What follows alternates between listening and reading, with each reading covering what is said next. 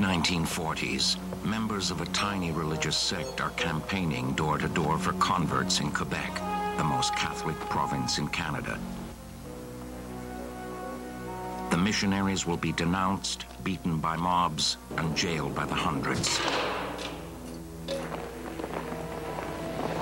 They zealously spread the word of God. They make enemies of a man whose word is law in Quebec.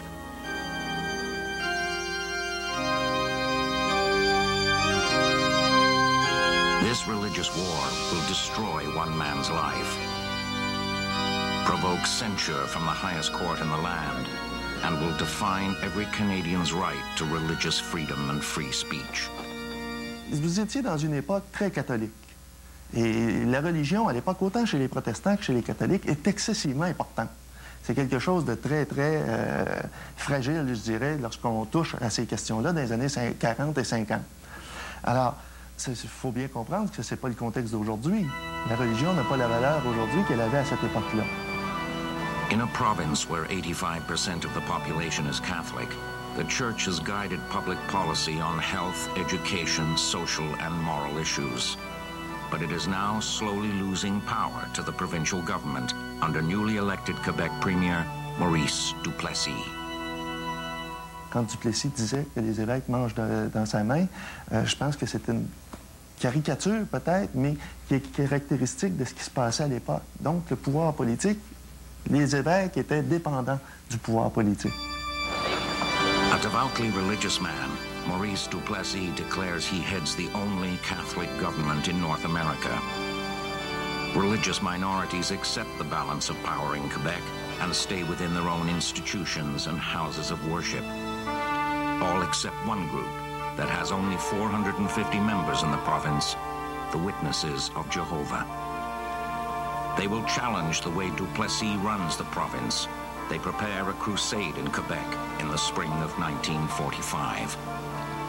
Les témoins de Jéhovah ont décidé de faire une campagne en 1945 au Québec, un endroit où ils avaient peu d'adeptes. C'est une secte qui a pris son emprise davantage dans l'ouest du Canada. Les témoins de Jéhovah avaient eu de la difficulté aux États-Unis, ont eu de la difficulté en Ontario, et effectivement, en arrivant au Québec et en s'attaquant directement à l'Église catholique. Jehovah's Witnesses say the one true God, Jehovah, is one spiritual body, that Satan influenced the Catholic concept of the Holy Trinity. The Witnesses believe only their interpretation of the Bible leads to salvation. And like the early apostles, they go to where people live to spread their word. Donc, ils ont des méthodes différentes. Ils vont dans les maisons, ils font de la sollicitation, ils vont répandre leur message un peu partout. Ce qui n'est pas usuel dans la façon de procéder dans les religions au Canada. C'est généralement les fidèles qui vont à l'Église, et non l'Église qui va vers les fidèles jusqu'à un certain point.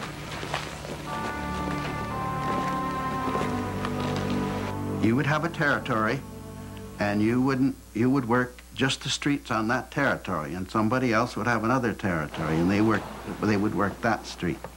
And we would go to the door, and we would say, "Bonjour, madame, je travaille en collaboration avec les témoins de Jéhovah. Savez-vous que tout le monde sont maintenant dans l'incertitude, ils sommeillent de l'avenir menaçant?" John Howe's frequent partner is Laurier Saumur. Le travail de maison en maison, c'était pour localiser ces personnes-là qui s'intéresseraient au message que la Bible donne. On utilisait la Bible de l'abbé Crampon, qui était une Bible catholique, parce que la plupart des gens croyaient qu'on avait une Bible spéciale. To most people, Jehovah's Witnesses are a nuisance.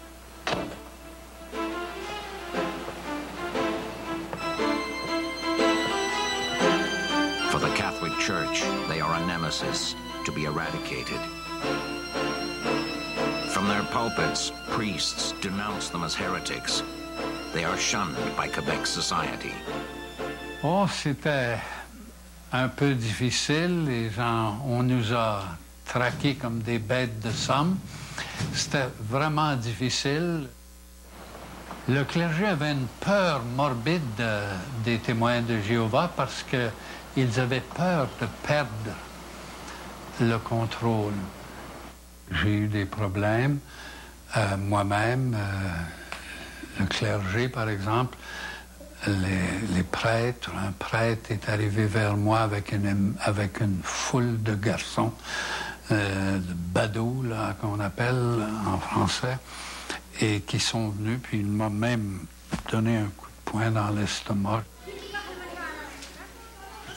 The harassment extends into classrooms. Thérèse Boucher is just learning what it means to be a Jehovah's Witness in Duplessis, Quebec. J'ai été refusée à l'école parce que je voulais pas faire le signe de croix. Ça fait que c'est là que je me suis rendu compte, moi de plus, qu'on était différents. Puis on faisait rire de nous autres aussi. Jehovah's Witnesses are undeterred. They step up their campaign, distribute pamphlets, conduct more meetings, and begin preaching over loudspeakers.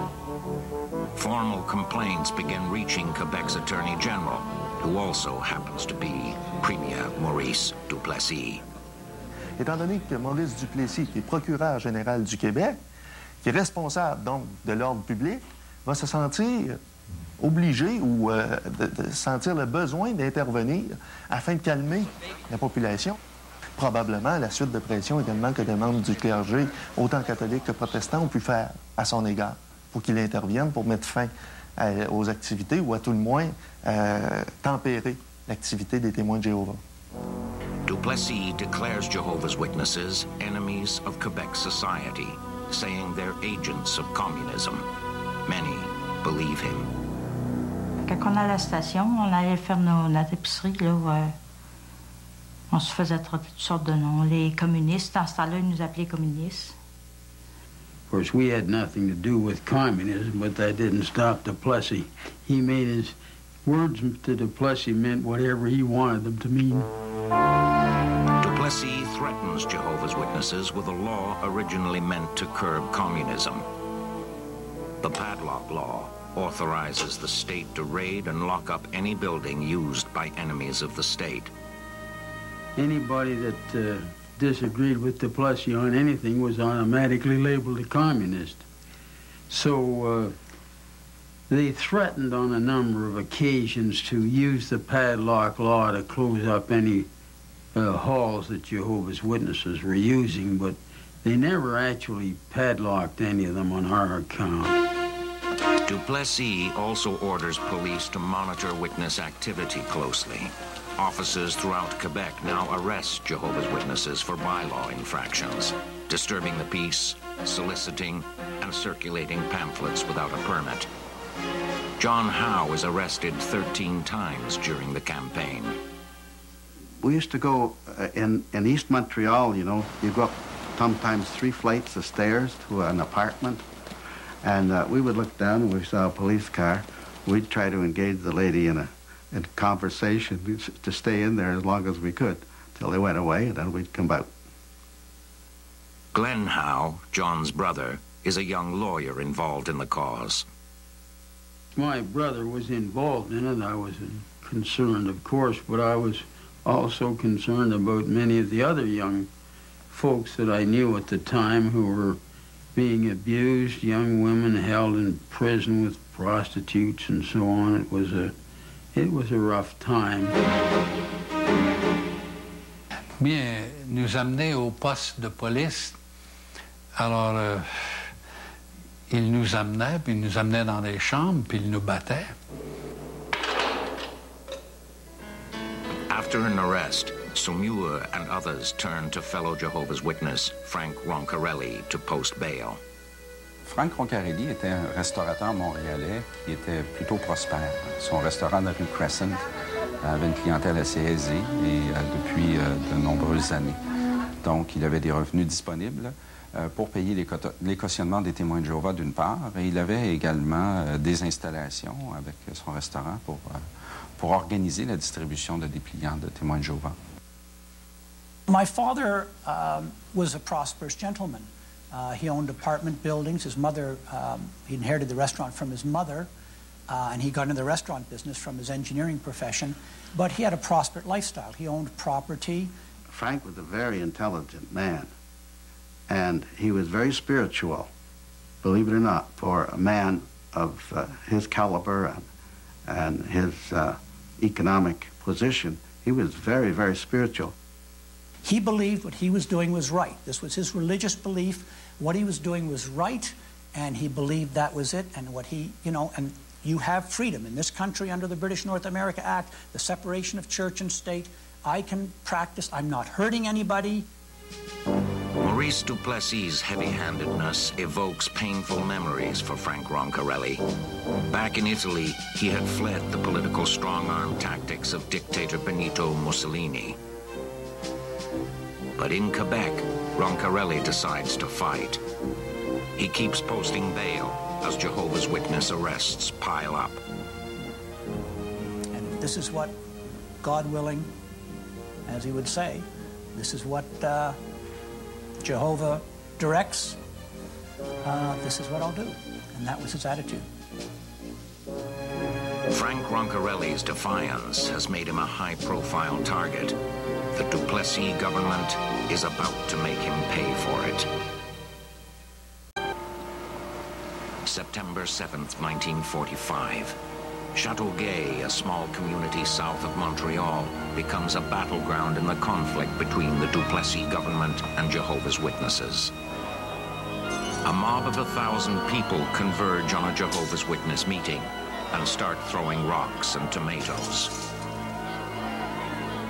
C'est le clergé, une organisation religieuse, là, qui ont pourvu les tomates dans un camion, puis les gens nous ont envoyé des tomates sur nous. Alors, ce qui est arrivé, nous, éventuellement, on a pris la route pour s'en aller, mais là, il y a des gens qui ont sauté sur moi, ils ont sauté sur d'autres, et ils ont frappé. Il y en a un qui m'a donné un coup de poing derrière la tête. The mob gangs up on Saumur. He is badly beaten and spends several days recovering. Mais c'est ce qui est arrivé, là, pas rien que moi. Il y a des gens, plusieurs personnes qui ont été maltraitées, là, bousculées, houspillées, si vous voulez. Ils ont tout fait ça. A week later, 1,500 protesters show up at the Jehovah's Witnesses' next meeting in Châteauguay. I just remember the mob, and there was a few of us there. Frank Roncarelli was there. I was sent back to the car, waiting for my father, and my brother and father were there, and the mob formed, led by the priest and the policeman, the provincial policeman, as the picture shows. It could have turned into something that could have been menacing, because maybe the police would have stepped in at that point. At that point, they were not really doing it. They were walking in front of the crowd. They weren't holding it back. My brother was hit in the face and the eye with a tomato, and luckily some person drove through the crowd, and my father and brother jumped on the running board, which they had on that car, and the car drove them over to where our car was, and we got in the car and drove away. Police respond to the Châteauguay riot by throwing more Jehovah's Witnesses in jail. Each court appearance is fraught with tension. A case of Jehovah's Witnesses, you'd see everybody scared and worried, and the police were there. They'd have a mob of policemen around like we were going to drop bombs or something. But this is what they'd been told. Frank Roncarelli is kept busy posting bail at the Montreal courthouse 390 times between 1945 and 1946. You see, the police were fed up with all these arrests and cases of Jehovah's Witnesses. They knew that we weren't hurting anybody and that there was no good reason for it. And so they got tired of processing all these cases. They used to phone him up and say, Frank, the jails are full. Come down and bail him out. He'd go down and sign. It was all property bail. No money changed hands. City authorities strike a deal with Roncarelli to speed up the process.